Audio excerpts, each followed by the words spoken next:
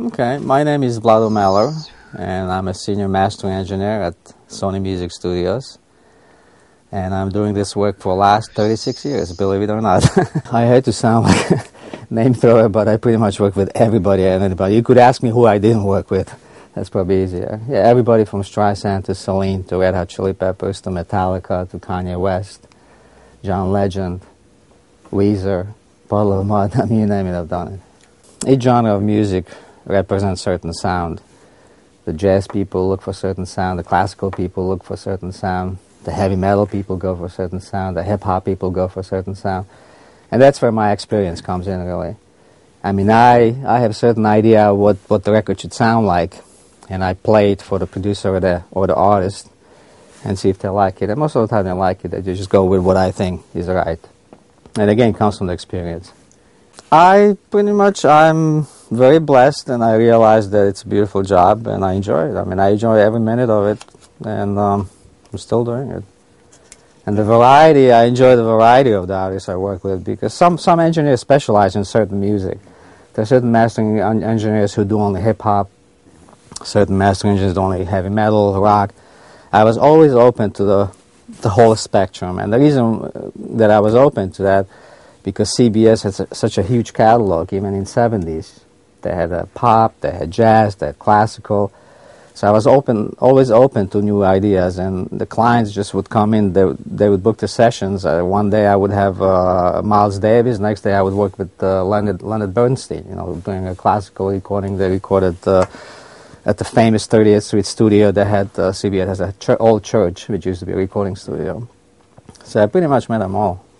Well, mastering engineer is at the end of the whole recording process. You go to studio, you record the tracks, then you go to mixing.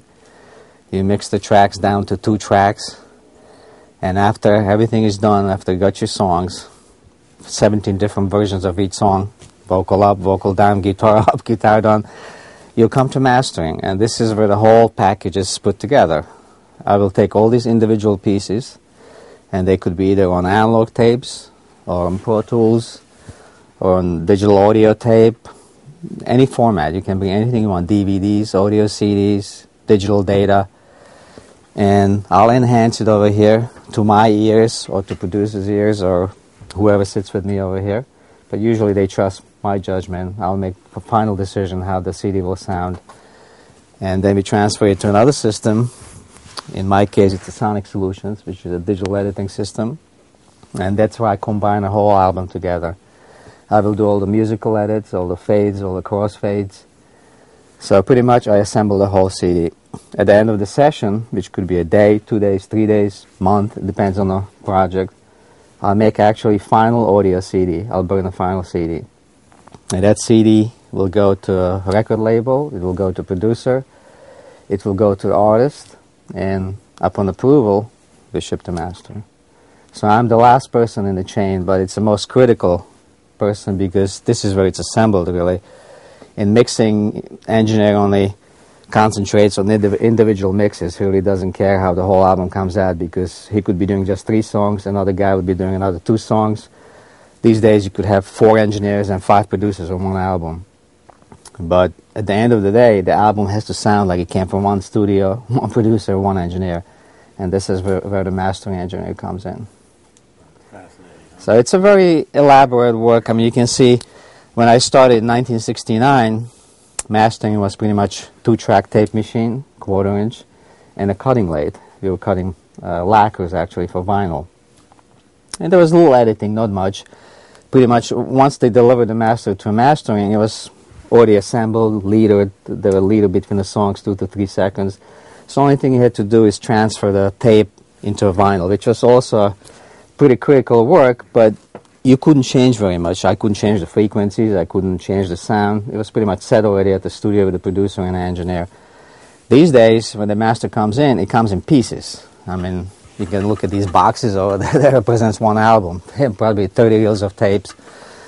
You get dozens of DVD Pro Tools files, digital data files, and we take all the elements for each song, the best elements, best vocal, best bridge, best intro, and we put it together. So pretty much assemble, actually. We assemble the song right here in mastering.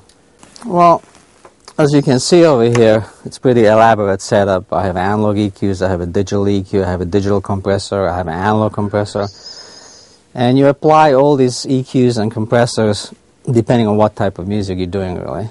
I mean, if I'm doing a jazz or a classical album, obviously, I still enhance it, but I don't go all the way with the sound because classical or jazz people like a little bit softer, a little bit more dynamic.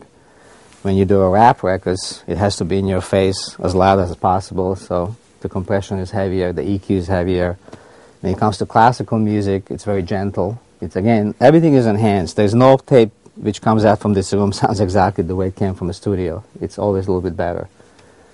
And depending on what the producer wants or what the artist wants, this is where I come in and I do the whole magic over here.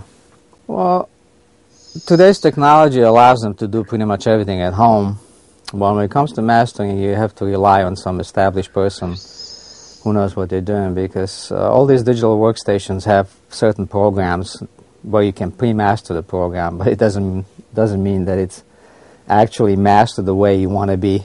You want to deliver it to a record company or present it to the public. Again, that's where experience comes in. One little button, Pro Tools or Finalizer won't do actual mastering, even though it's called pre-mastering or finalizing. So you really have to know what you're doing, and you have to know the limit, how far you can go with your EQs or compression. And that's, again, where the mastering experience comes in, because I know what the final outcome will be once it goes to pressing, to actual CDs, commercial CDs. And we know the limit. We know what can be played outside. I mean, at home you can make it even louder than possibly you could play it at home on your home system. So there's a limit to what you can do with the level, with the EQ, with the compression. And all these things you can learn only on the job. There's no school for that or anything. I mean, I learned when I started. I was very inexperienced. I was into music. I play violin and piano. I studied classical music and also electrical engineering.